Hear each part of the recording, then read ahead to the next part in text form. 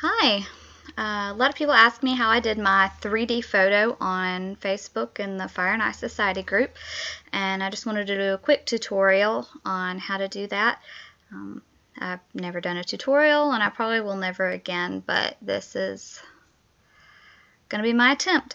When I say create a depth map, this is what it's going to end up looking like. You're going to color everything far away in a dark gray and everything close to you in a light gray.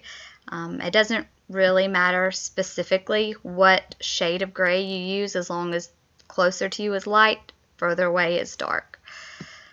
So how I did that, I basically took the quick selection tool, and this is going to be a really rough job because it's pretty time consuming to get all the little bits and stuff. And I make a new layer, and I just use the paint bucket tool for the things that are flat. So I'm going to want that one pretty much completely in focus. Then I go and do a quick select of just each element. I don't want to do that. I'm going to do it by itself. Of each element that you want. She's a little bit further away, so I used her. Oops.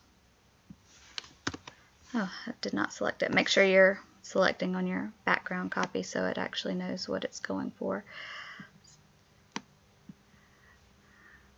I did her in a little bit. And you can actually do these in separate layers. That actually might make it easier, but I'm lazy and only doing one layer. Now I'm going to have her a little bit darker because she's further away, but I don't want her completely dark. And like I said, you see all these gaps and holes. When you go through and do it correctly and select correctly before you fill, they won't be there. You're going to want to be pretty careful with that. I'm going to go back and select that color again.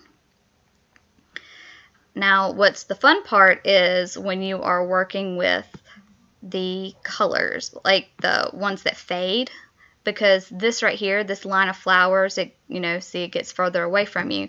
So instead of just the solid fill, you're going to want to do a gradient. But right here, I don't want the grass included in this particular gradient because it kind of goes off at a different angle. You got to pay attention to your angles. So what I did for all my stuff, I took the things that I didn't want in there, and I just clip it right out with the lasso tool. Of course, I was a lot more careful with my selections, and I just go and use the gradient tool instead of the bucket tool.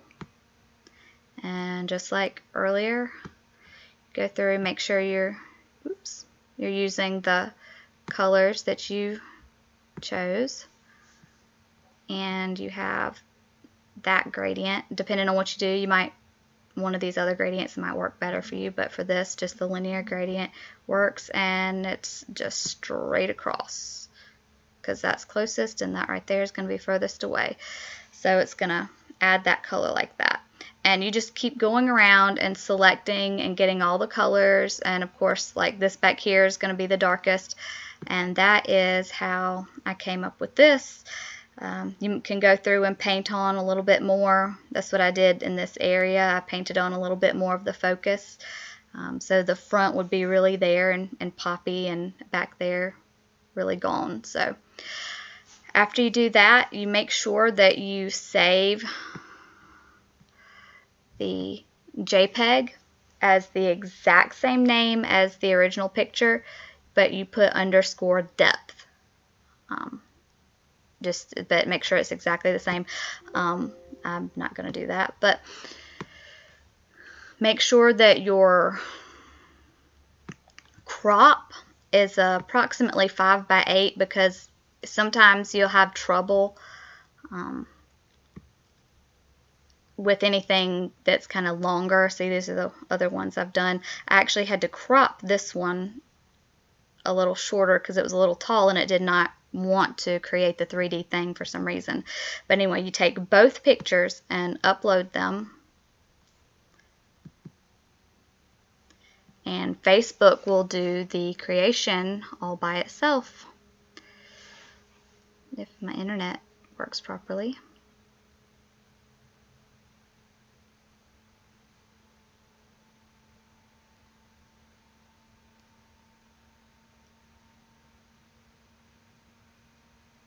Sorry for the lag. I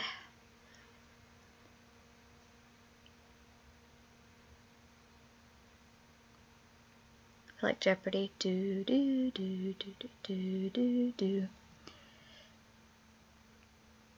But anyway, once this, oh, there it goes, it's going to recognize that it is a picture and a depth picture, and it will automatically generate a preview of what's going on once it goes ahead and does that. And it'll give you just a little preview in this area to kind of let you see, you know, how well it works and everything. And that's it. That is how you get the 3D thing. I'm just gonna leave it. So if you have any questions, let me know. I hope it was helpful for you. Bye.